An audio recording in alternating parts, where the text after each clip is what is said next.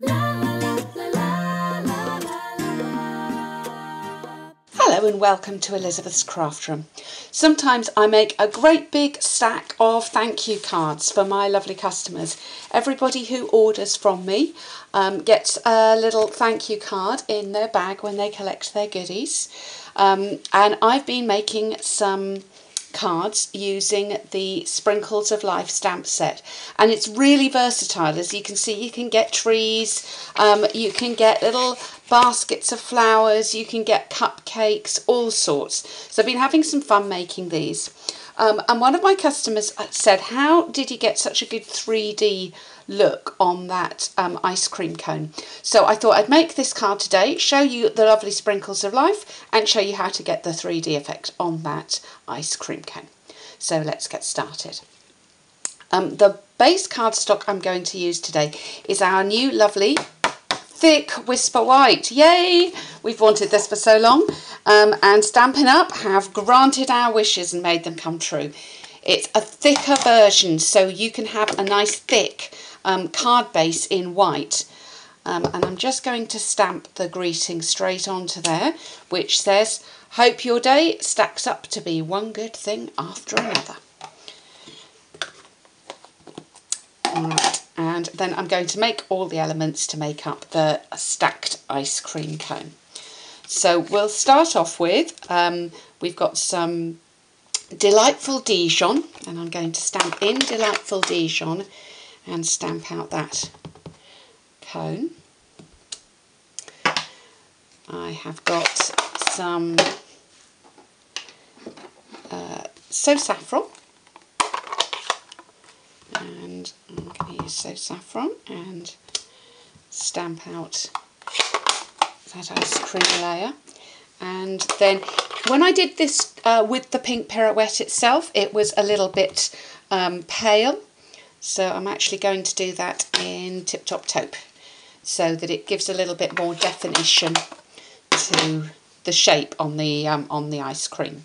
Now these are super simple because we have, with the Tree Builder punch that matches that stamp set, I'm going to be able to cut out two little ice cream pieces here.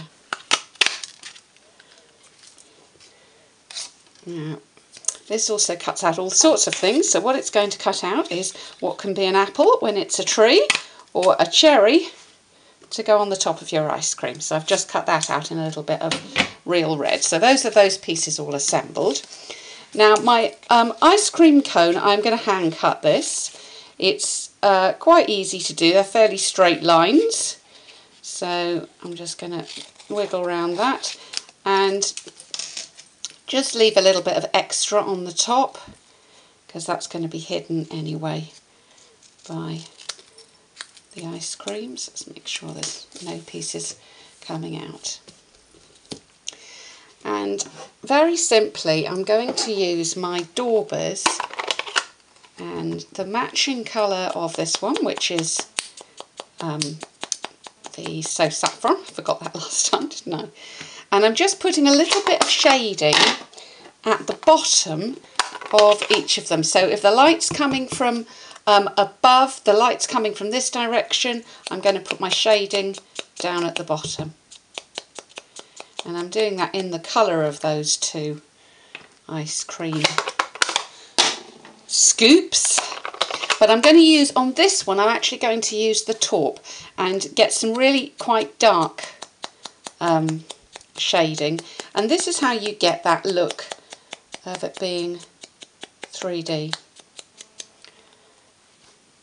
Can you see the difference there? Now that looks a little bit dark at the moment because the taupe ink definitely lightens a bit as it dries. Look, you can see there the finished look. But it just does give it a little bit more shape. And then we're just going to glue these pieces together. And you can see this is quite a quick card. I made 50 of them yesterday, so I can tell you it was quite quick. And it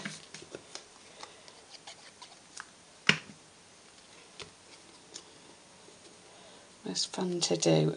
And it's been very, very hot in Southampton, England over the last couple of days. So it's been quite nice stamping ice creams. So a little dot there. And our cherry on the top. There you go. So super quick, super cute.